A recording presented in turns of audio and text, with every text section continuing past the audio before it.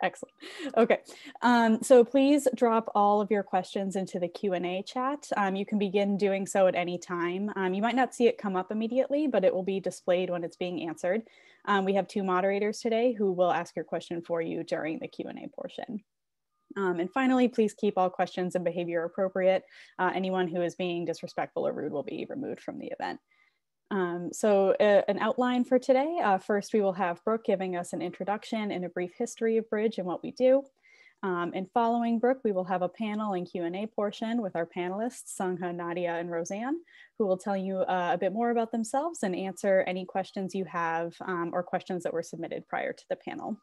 And a reminder that this is also being recorded in case you need to leave early or if you have someone that you would like to share this panel with after the fact. And so with that, we'll pass it off to Brooke to get us started.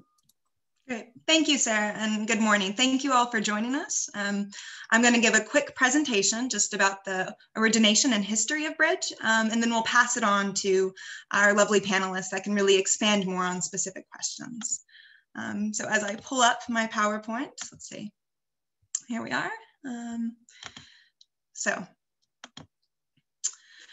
BRiDGE is a graduate student run and organized program that aims to increase the representation and visibility of early career scientists, specifically among underrepresented groups, and in large part to help combat attrition of underrepresented graduate students.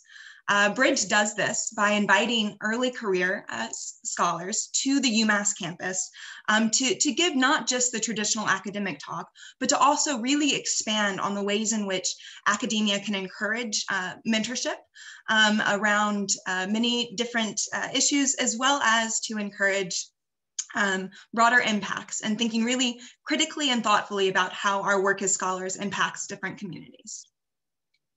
So across fields, STEM has a diversity problem, and the lack of representation of different identities is a big part, is a big challenge, not only because of the ways in which it hurts our own communities, but also the way it hurts our production of knowledge. And so we can see this across UMass.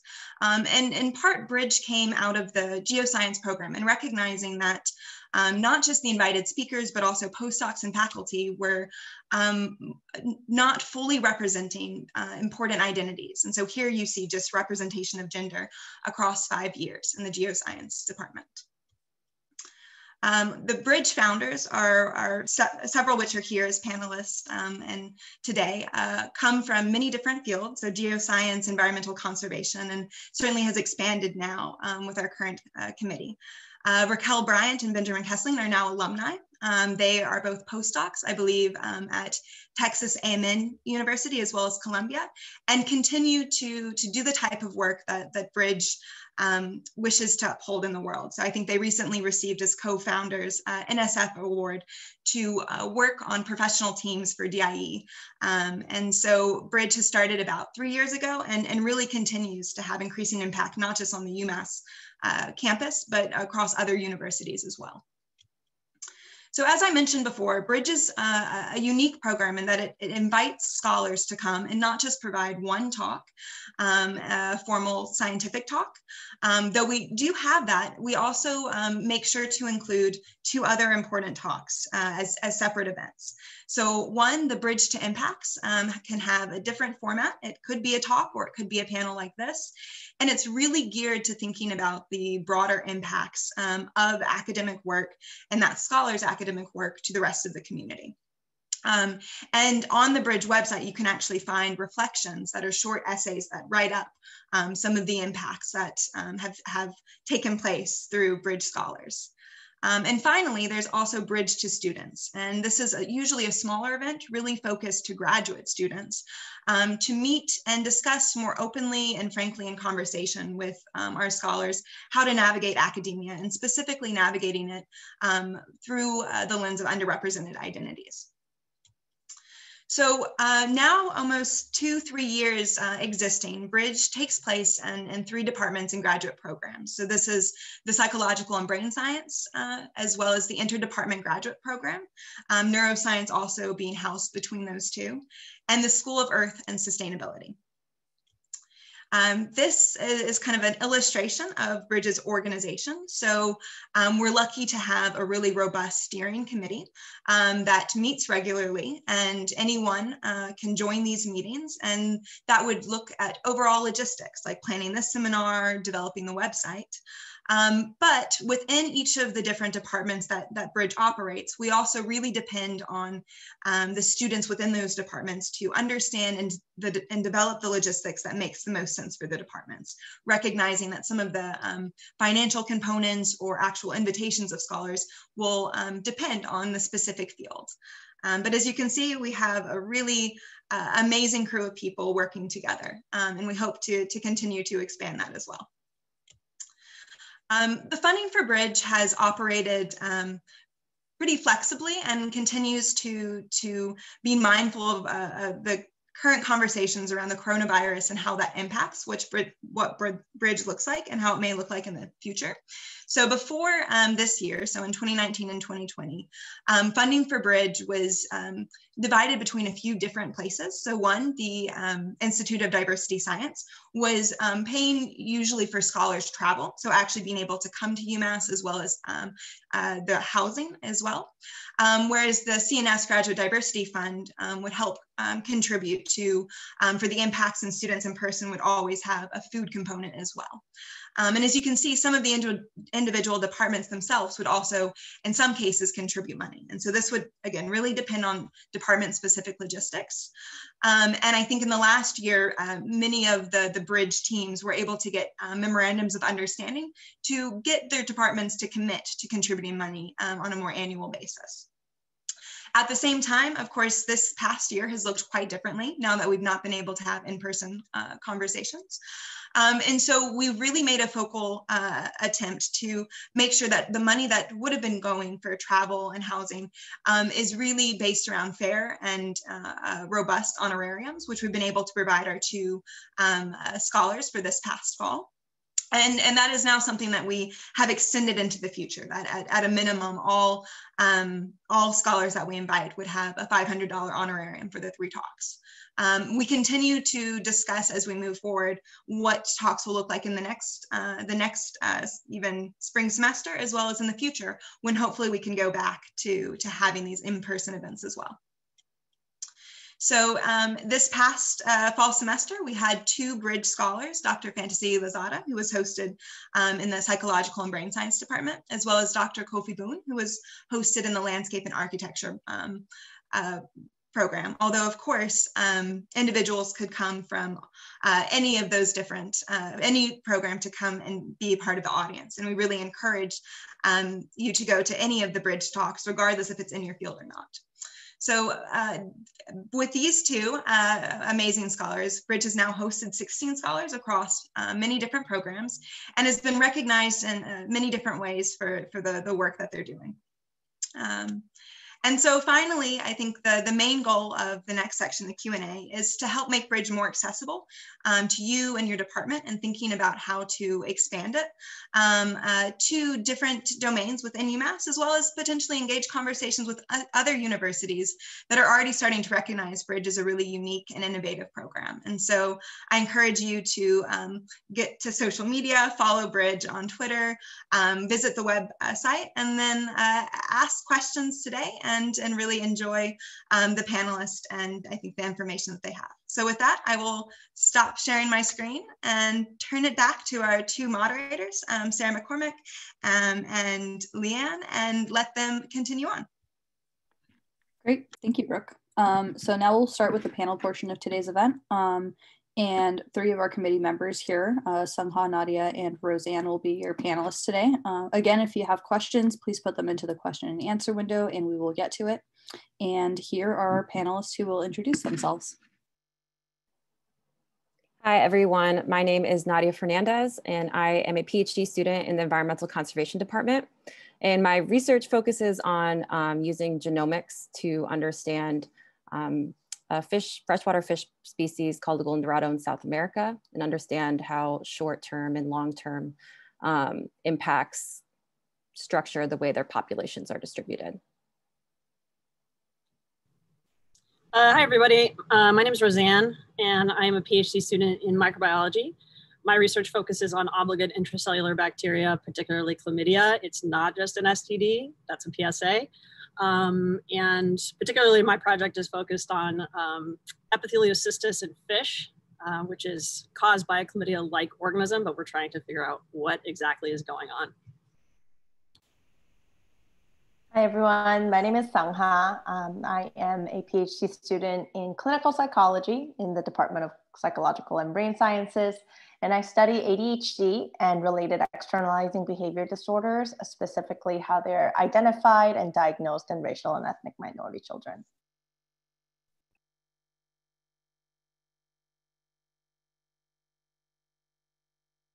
All right, I don't believe we've had any questions come in through the Q&A yet, so please continue to do so. I'll pose a question to the panelists just to sort of get us going. So if I'm a graduate student and I can't commit to regular meetings, can I still be involved?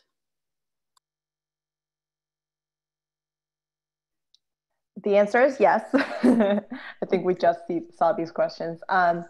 If you're a graduate student, you're absolutely able to get involved as long as others in your department also come to our steering committee meetings and touch base about what's going on within the Central BRiDGE Committee and communicate what's going on with your departmental BRiDGE committees as well. Yeah, and I can add to that. And I think we've had other graduate students within departments who weren't necessarily on the committee, but were very much helping hands in setting up the events, and the more helping hands, the better. And it's something we really appreciate. And it's definitely been done to help, but not be, if you don't have the time to commit. Yeah, and to add to what Nadia said, when you're hosting a scholar, which we might get into this in a bit, but when you're hosting a scholar, there's a lot of moving parts that go into it. And so you can have people, other graduate students who may not necessarily be fully affiliated with BRiDGE, but to help out with the actual event, the events themselves. It's really helpful. And we're always interested in having more people be a part of BRiDGE. So it's a plug. Looks like we have a question that came in. How did we decide the honorarium amount?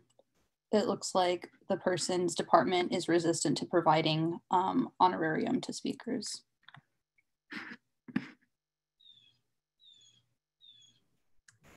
We talked about it a lot as a committee, and in light of everything being done remotely during COVID, before we would cover the cost of the speaker to come, so their travel accommodations and then food and things like that for the events.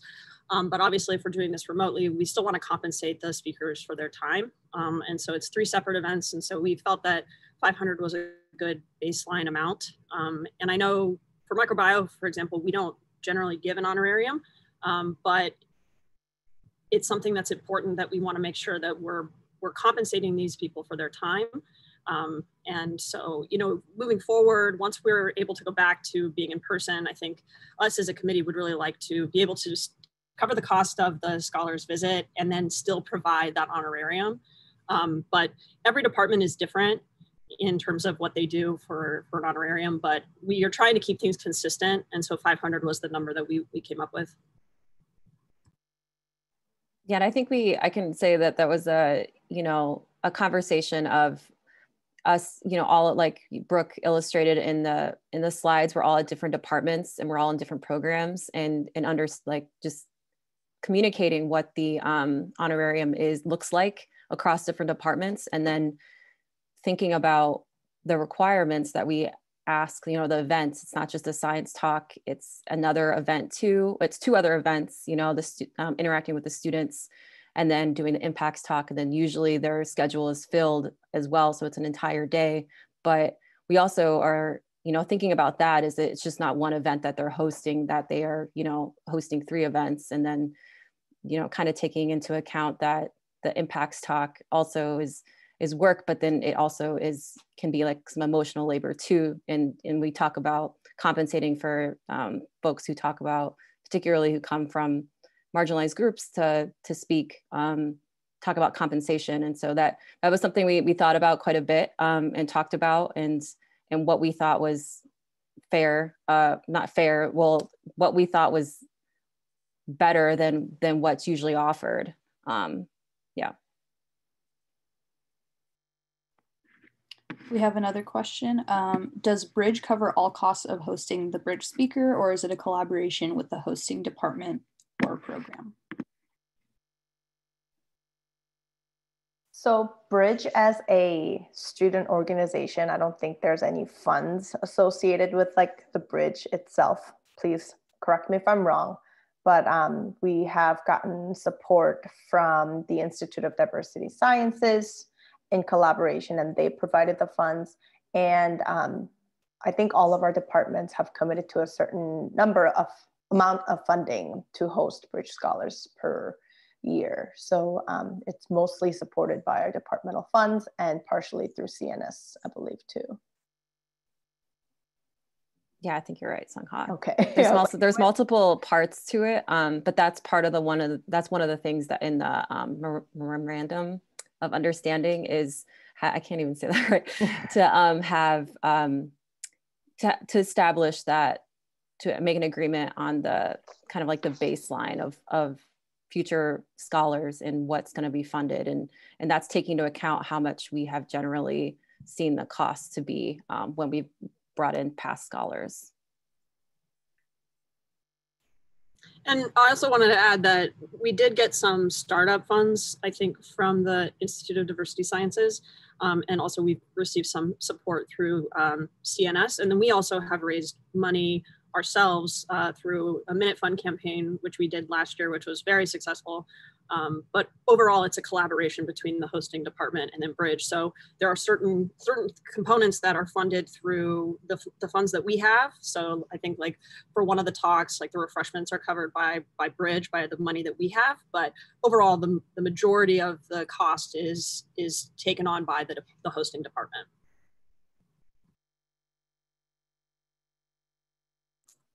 Okay, great, thank you.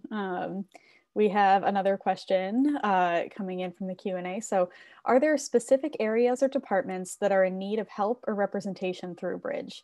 What types of tasks could or would these graduate students who maybe can't commit to regular meetings be responsible for?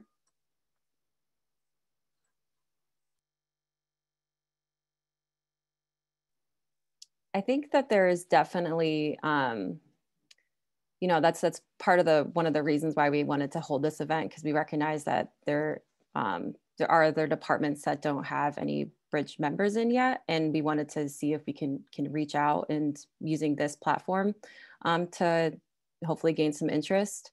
And I think that, you know, even if it's, you know, maybe the time commitment's not available right now, but I think even just engaging with our community is a start in starting to, if it's, you know, making meetings every now and then, but at least engaging with us in the discussions of how events go, and then kind of seeing, especially coming this spring, a lot of our BRiDGE scholars are going to be coming, and just they're welcome to also sit in the meetings and just hear about the process that we go through. And then it's a matter of if they want to take it on, but it's one of those things that the more helping hands you have, the lighter the work is. So if there's a couple of students from certain departments where BRiDGE representation isn't, they're welcome to join the meetings. And then maybe if it seems like something it's doable for them and they're willing to take it on, then that's something that we will definitely help with. And I think that's another thing that, you know, as a couple of the founding BRiDGE members are still involved with BRiDGE, it's very much like sort of like trainings in some sense of the new members and helping them go through the process and, you know, the growing pains in their own department. And if we don't have the answer, we're all kind of helping hands to figure it out together. Just to add to that very quickly, it has made a tremendous difference to have a small group of people coming from the department. So it's shouldn't be an individual task, and I couldn't have done it alone. So I would say select a group of peer graduate students who are dedicated and willing to put in the time and energy to do this, and that would make a huge difference than trying to take it on yourself. I would also add that I know there are a few departments even within CNS that we currently don't have any BRiDGE representation for, but we would love to have. And maybe if you're in one of those departments that doesn't currently have BRiDGE representation, maybe you could help us identify some people who would be potentially interested in being part of BRiDGE in terms of graduate students. But I also wanted to say that, you know, in addition to the important work that we're trying to do here, I will say that one personal positive benefit is that being a part of BRiDGE has helped me create friendships with people outside of my department that I normally wouldn't interact with. And I think that's one of the really nice things about BRiDGE as well, is that it's a community of graduate students. And, you know, grad school can be you can feel very siloed in your department, in your lab, et cetera. And so being on BRiDGE is a really positive experience because you get to interact with people from all sorts of departments and learn different things and collaborate. So that's another huge benefit, I think, of being a part of BRiDGE as a graduate student. Wonderful, thank you. Another question coming in. So there are many groups that are underrepresented in the sciences, and sometimes this is particularly evident in departments such as physics, astronomy, and mathematics.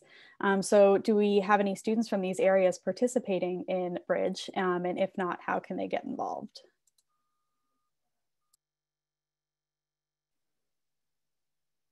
I don't think we have, you can correct me wrong, I don't think we have current representation from those departments or those programs. And I guess if whoever asked the question is a faculty member or is another grad student or is affiliated with these departments, I think that you can reach out to us. I think we have sent we tried to have different emails go out to kind of advertise about BRiDGE, but it's likely that it's not going, you know, everywhere we want it to go.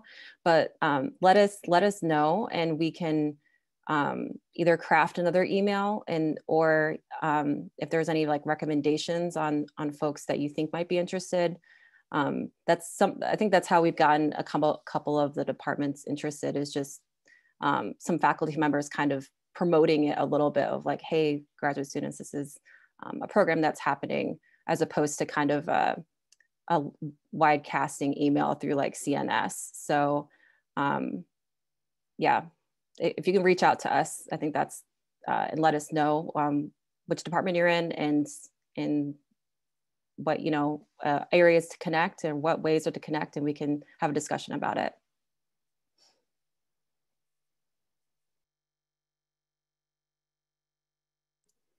Great, thank you. Another question coming in. So would BRiDGE or does BRiDGE include inviting graduate students and postdocs from other institutions as a way to promote rising scholars from underrepresented groups? Do you collaborate with similar programs at other institutions?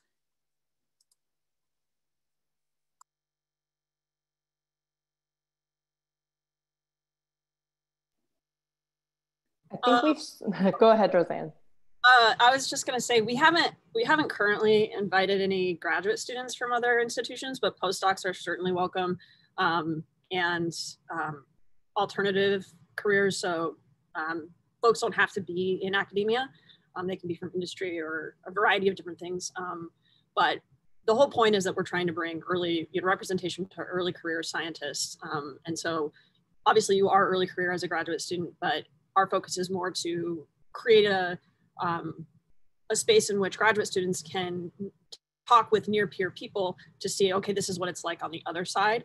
But that's an interesting question to think about hosting graduate students. In terms, I think there was a second part to the question, if we've linked with other organizations across campuses. We haven't yet. Like of other like programs that are happening, but we are currently in talks with folks who are interested in implementing a BRiDGE program or like program in their universities and departments. So that's, and this isn't, you know, this has been kind of a conversation that's been happening for a while of kind of interest in us doing that. So we're starting to get to work on that, of what it looks like to I wouldn't necessarily like set up some sort of workshop or set up materials that can help in kind of for us to be able to help other institutions and programs. But I think there are other programs, at least recently, that I've been attending conferences and interacting with other grad students and who are not at UMass. And it sounds like there's kind of some similar initiatives by graduate students.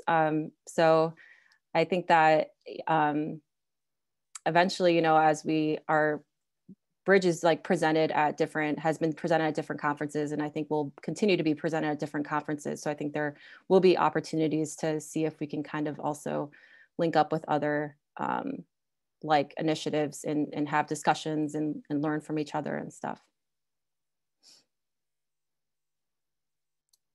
Excellent.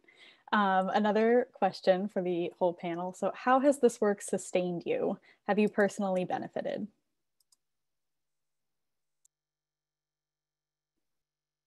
I would say emotionally, yes. I don't think there's a quantifiable way for us to look back and, you know, measure out the ways by which that we have benefited. But I think both emotionally, this has been really good in terms of, you know, reminding myself why this work is important and being in community with a great group of graduate students who also believe that this work is important. And I think for the sense of community and also for the sense of like where my career should go and connecting with BRiDGE scholars and learning from that and learning from them in that way also has been really tremendously beneficial personally, I would say.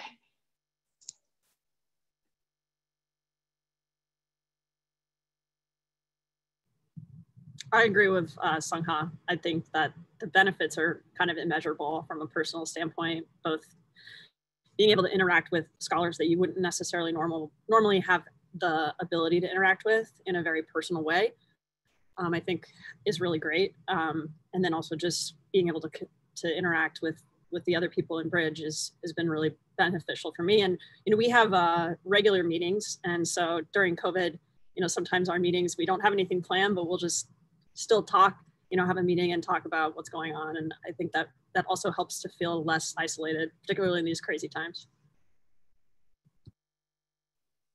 I agree with everything they both just said, and I have nothing else to add. Great, thanks. We have another question that's kind of multi-part, so I'll ask it in a few different bits. But generally, how many scholars are hosted per semester, and has there been a recent model for integration of new departments? Example, new department contributes X and that enables 1 to 2 speakers.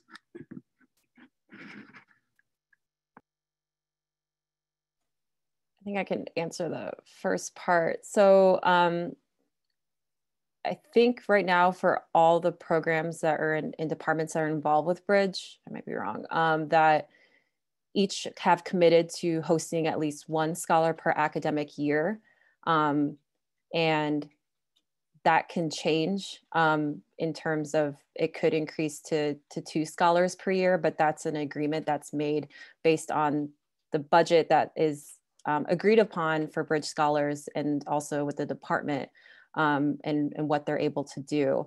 So right now, in terms of how many scholars are hosted per semester is entirely dependent on the structure of the department and the program that they're being hosted in, because some scholars, some departmental seminar series are planned out 1 academic year like before, you know, they plan for the whole academic year, whereas other departmental seminar series plan like per semester. And I think that we have to take that into account too of when you're able to submit a scholar's name and to fulfill that spot. So it's kind of a work in progress, and especially with COVID happening, that was something that we were also trying to work around, is what was feasible for us for the fall, and then which kind of led us to have kind of a busier spring for BRiDGE scholars. But we knew that and made the agreement of that going in.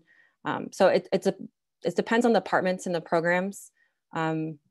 and there's no like set schedule. It's also dependent on the graduate students who are hosting in what their schedules are like. And if they're particularly busy in one semester, they might plan for the other semester to host.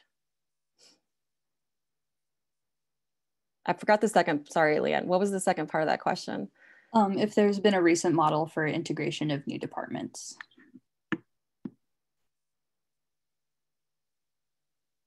I don't think I understand the question, like whether there's been a recent model for integration of new departments. So I guess like the only thing that we're really saying is that reach out to us with a group of graduate students who are interested, and we'll help you get started. Is that the integration model that we've been working with?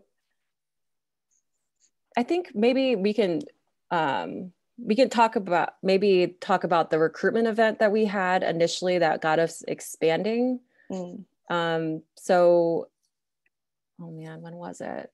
Was it spring of 2019? I can't remember. When time was a real thing. Yeah. We had it a recruitment event, as you know, we were a small committee at that point. There was just 5 of us, and that's where we, you know, a lot of the representation you saw in the figure, that's where it happened, where we had an event to talk about what BRiDGE was, kind of similar in some sense to this event, and what it was, the work was required, and the steps and what the timelines look like, and then talking with the students, what that might look like in their department. And then we broke up into, like, you know, all of us are in different departments. So we try to break it up as, you know, I'm in environmental conservation department, but I was talking to the folks who were also in SES department or in the SES program. So that way we kind of have like with like, I can kind of talk to their experiences, or in terms of also funding, like what their funding might look like too. So it's kind of I guess maybe there is a model that's not formally structured the way that it might be soon, but it's kind of like what we think of as like recruitment events. And now that we're big enough, we're kind of, I think we're kind of gaining interest in gaining new folks from, I think, word of mouth, but also our committee's large, and they talk to other students, and it just creates this massive network that we can also engage with other departments too. I don't know if I'm answering that question correctly or what they're looking for.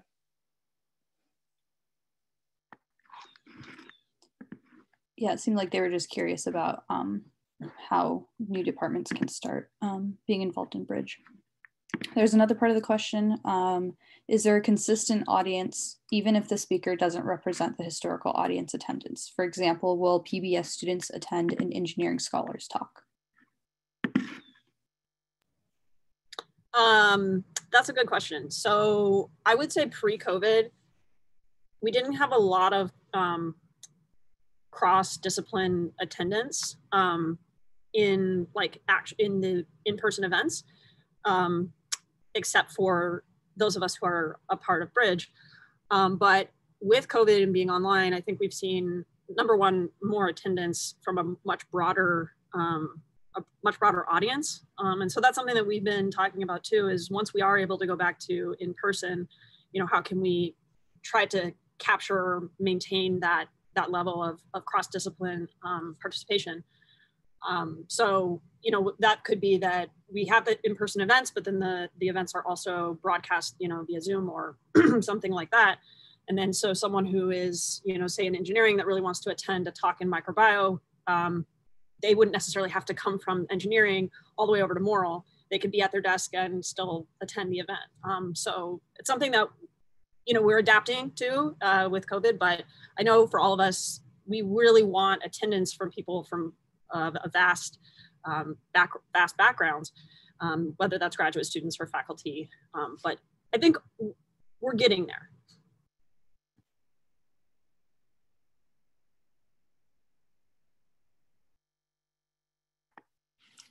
Great, thank you.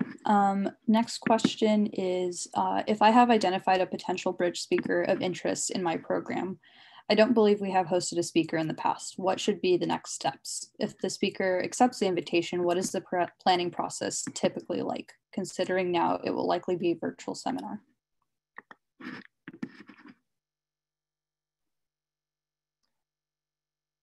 If I were in this person's position, I would secure funding from the department before extending an invite, just to make sure that the invitation process and the speaker process, so like the virtual visit process, is consistent with the rest of the BRiDGE model. So just to make sure that, you know, they are able to provide the $500 honorarium and have the language available to describe to the speaker what the different components of the BRiDGE visit looks like.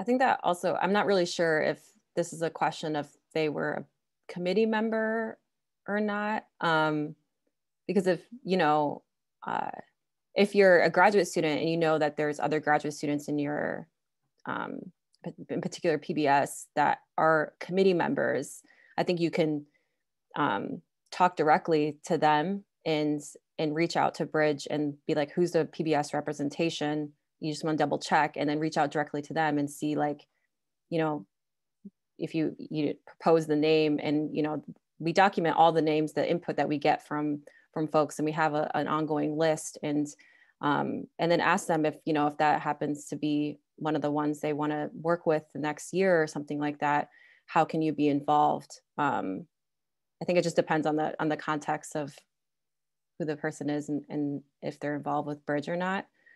Leanne, well, there's a second, sorry, I'm like, is there a second part? There's a second part to that question you asked.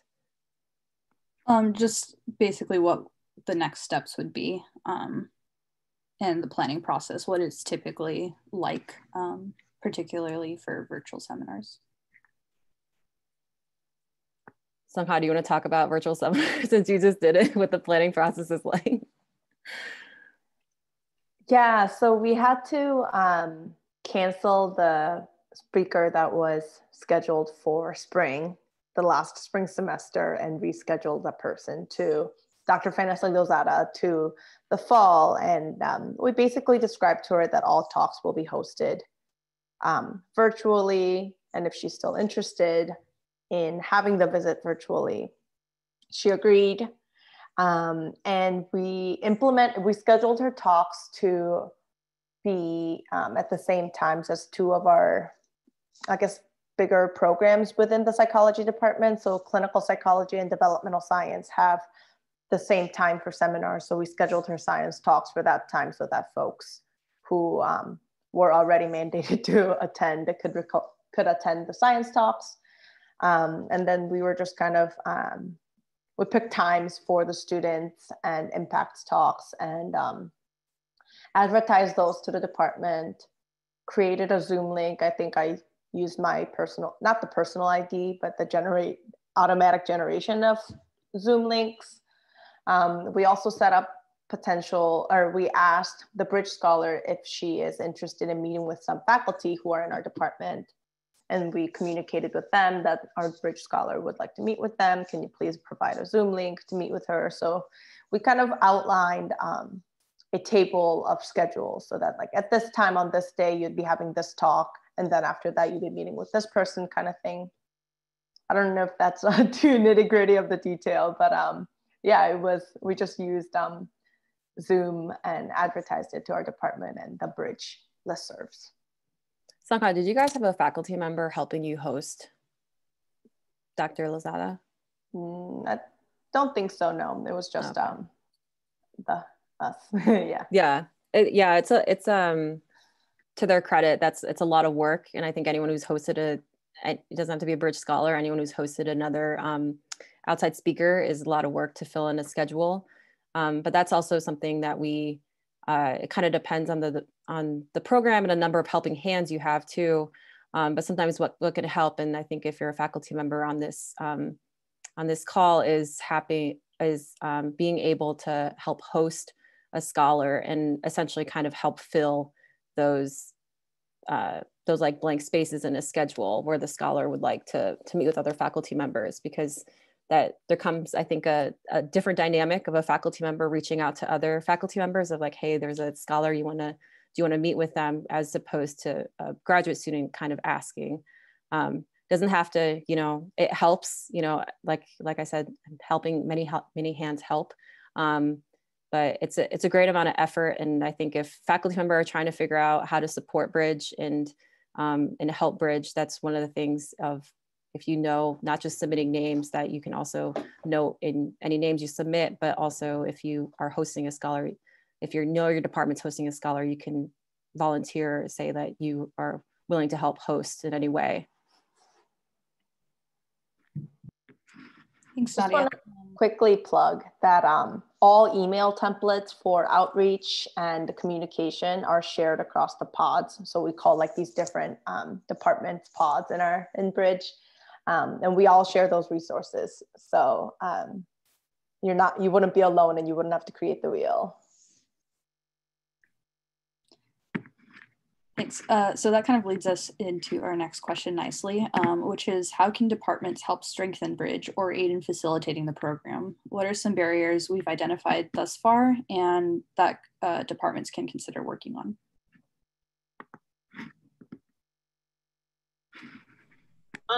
I think that a barrier that we've had that I think has gotten better over time is just visibility.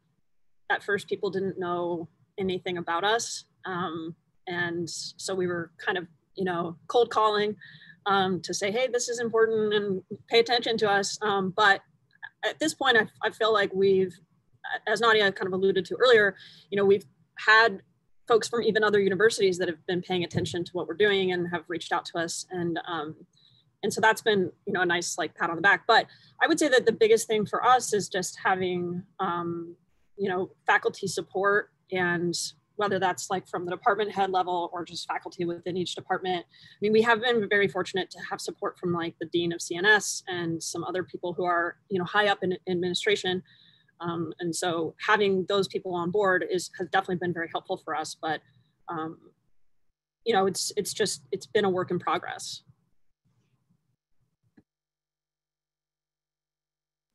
I think one of the things too is it's gotten, as Roseanne talked about, especially with one of the benefits of going virtual was being able to cast the wider net and having a more diverse audience than we originally had in person. But one of the things that I think at least can speak to like our department a little bit is like struggled with is just say like some promotion that's not from BRiDGE, but from other faculty or I guess other folks in the department saying like, hey, this is important, or sending an email like, hey, I suggest people go. And that's, I think people don't realize how helpful that is, as opposed to just getting another email that you might, quickly move out of your inbox. It's just getting some other vocal support and visibility, too, that you're supporting something. But then if you're able to attend the event too, that's even better. Because I think whether you realize it, people realize it or not, like I definitely pick up on who's attending the events. And even if you folks show up once, like faculty members show up once, it means a lot. And it's, I have it now. I like when I pass them in the hallway, it's, I can engage with them in a different way of talking about BRiDGE. But we've had some support, some of the like Roseanne said, like some support from the dean, and even our the chairs of our departments. I think when we went to the BRiDGE to Impacts events, we've had them quite often in the audience too. So that's, important to us, is that we're getting support at the higher level for folks who generally, usually have a very busy schedule and they're making time for it. So I guess in some way, if you want to know how to support, I think that attending events, but also vocalizing and amplifying the program the best you can is really helpful for us, because we don't have the same networks. I think that's also something to consider.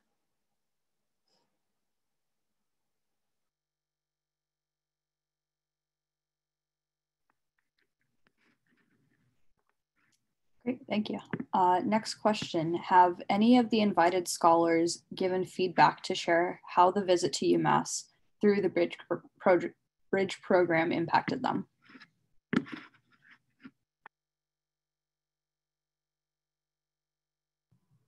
Yes, we have a survey that we send to the scholars after we've hosted them to ask them about their experience.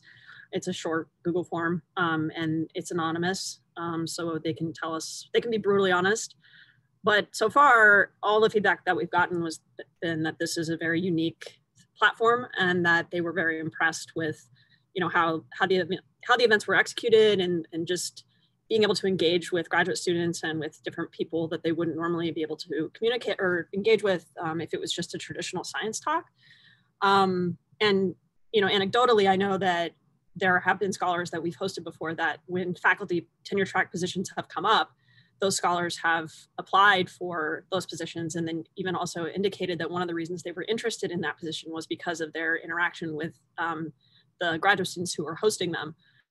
So I think it's a mutually beneficial situation, both for the scholar and for the people who are hosting, and for the UMass community at large, because, you know, it's an invited talk that they get to put onto their CV, and it also gives them a chance to, you know, get their name out there more than what they might have as an early career scientist. So it's amazing.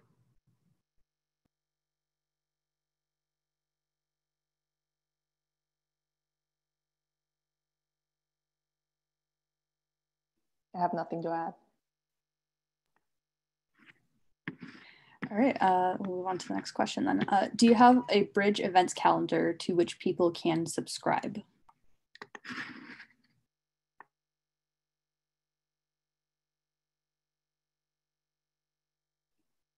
That's a great idea. We don't. Events calendar. I think that would be beneficial for us, the central steering committee members too. But we currently do not have a calendar, and I think that could be something easy to add onto the website. Or maybe I'm underestimating what that'll take. I think we're, you know, one of the benefits of expanding the community or the committee is the folks who are working like on the website and clearing up and stuff. I think at one point we had a calendar, and then it was a matter of we didn't have, you know, all the things to do. That was something that wasn't always, it was something that always we forget about. I don't know if it's still on there, but there is we are in discussion about talking about like a BRiDGE listserv for participants and those interested to subscribe to, so that way they can get you know, more direct like communication of when events are happening and schedules and stuff that maybe you know, it might hit your inbox and you maybe will see it a little bit better than what's been shown before. But that's a great idea.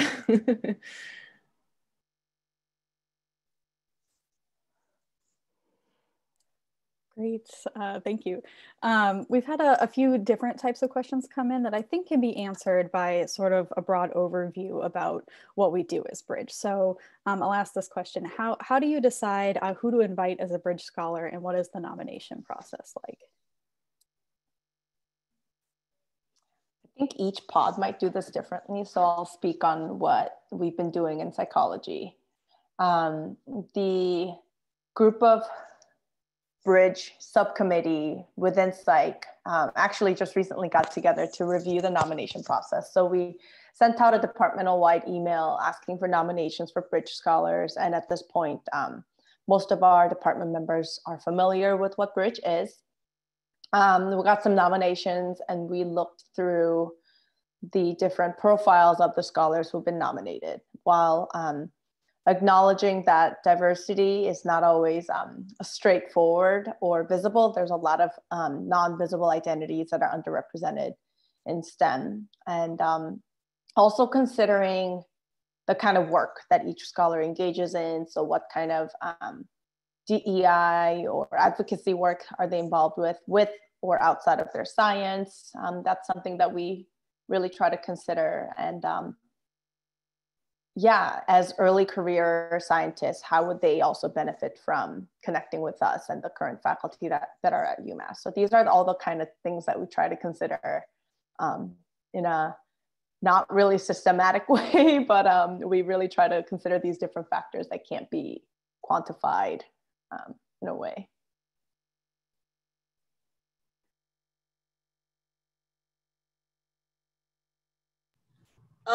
For microbio, we last year hosted a scholar, and at the time there were 2 other microbio graduate students who are on BRiDGE, or a part of BRiDGE with me. They're trying to finish up their degrees, so they've stepped back. But for us, we kind of talked about it, the 3 of us, and kind of settled on a list of people that we were interested in inviting. But like Sungha said, you know, there's a lot of different factors that go into it. But overall, we're trying to find people who have, you know, really, at least from my perspective, I'm more interested in their broader impacts than their science particularly. I mean, the science is very important, obviously, but the broader impacts, I think, is where we really stand out, where BRiDGE is unique. And then also the opportunity for graduate students and sometimes undergrads and postdocs to interact with these scholars, that's also very important. So you want to kind of figure out or ask a really broad set of questions to kind of narrow down on someone that you might be interested in hosting. And then there's still the chance that you invite them, or you know, reach out to them and they say, no, I'm not interested. So it's good to have kind of a few people in mind when you're going through the process of beginning to invite a BRiDGE scholar.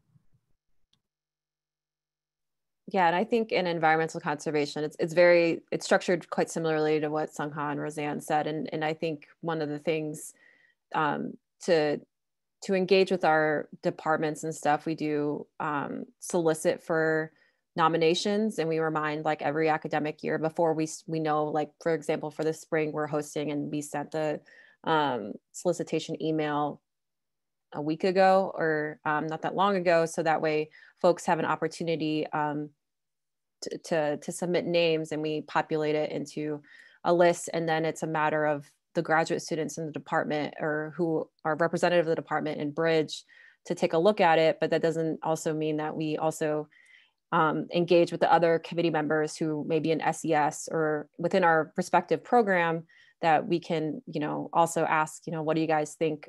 Because one of the things that Roseanne talked about that I also think is the impacts is amazing, what folks are doing. And it's so, you know, you're trying to balance a lot of things, like to what Sungha said, of the fit in the department, but then also the impacts and how it could be really interesting for the department, and then who they can interact with. And there's a lot of balancing going. And then, but then you could invite, and then they don't, you know, maybe they're not able to this year, and then it's something that you just might have to note, and then be like, maybe next year or something. So there's a lot of talented scientists who are on the list, and there are plenty more, especially with everything going on social media with, like, Twitter, you know, like the Black and Micro weeks, and the, you know, other type of movements, and making to amplify, like, Black scientists' voices and increasing their visibility. That's definitely a way to take advantage of a growing resource of what we have, of folks that are doing outstanding work, and how to support them, and how to amplify their work, and not just their science work, but their service work as well.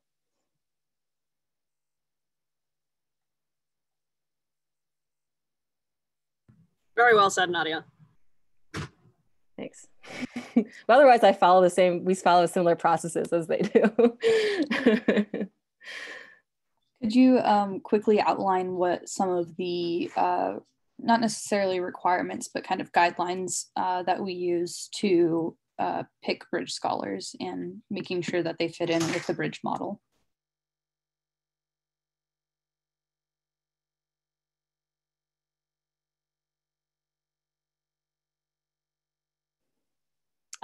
So I could tackle this. So generally, what we aim for is 3 different criteria. Is one of them being an early career scientist, and we kind of define this as a person who hasn't reached tenure yet, or hasn't went through the tenure process yet.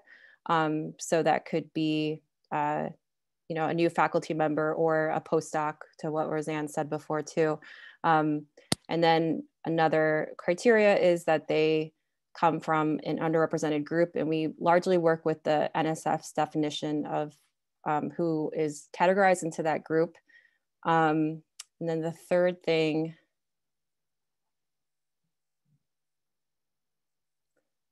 it's early Monday morning. Help me out. Yeah. There's three, right? Yeah. Or maybe I'm making up three, and maybe those are the two large components. I don't remember the third, if there is a third, but it is Monday morning. It is Monday morning. Oh, and then like also, sorry, it just came up to me. What's important also that we've talked about is that they have a track record of outstanding impact work. So whether it be, service that they're doing within academia, outside of academia, impact can look different in many ways. And that's one of the real benefits, is working with the scholars on what impact means to them too, and in how they define impact, and then they are able to communicate that with us. So that's another, especially because they're going to be leading that Bridge to Impacts event. If we really need folks who devote and have a passion for impacting their different communities in different ways. So that's that's the third thing of our requirements, is just that we can see a track record. Thank you. And we have one final question before we'll wrap things up. Do we have any data on how BRiDGE affects the UMass community? And what can we do to amplify and build out the potential impact on the broader UMass community?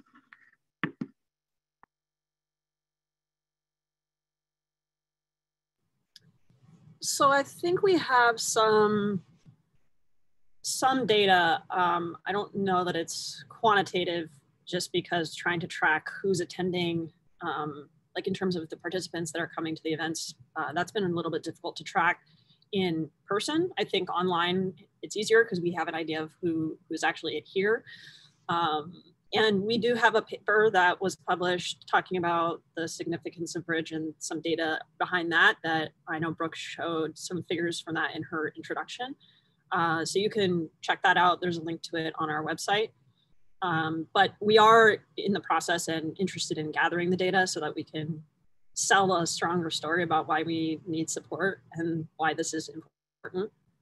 But I think the impact is broad, but I don't know that we have a way to specifically measure it at this moment, but it's something that we're interested in doing. So if you have suggestions, let us know. Great, thank you, panelists. It looks like we are at time. So thank you everyone for participating and being here. And thank you to the panelists for all your insights and answers.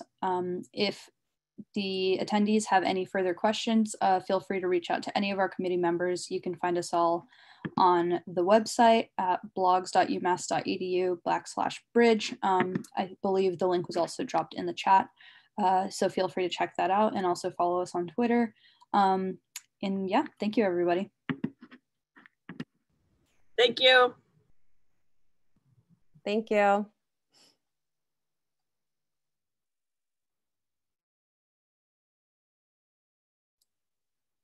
I'm going to go ahead and stop the recording now.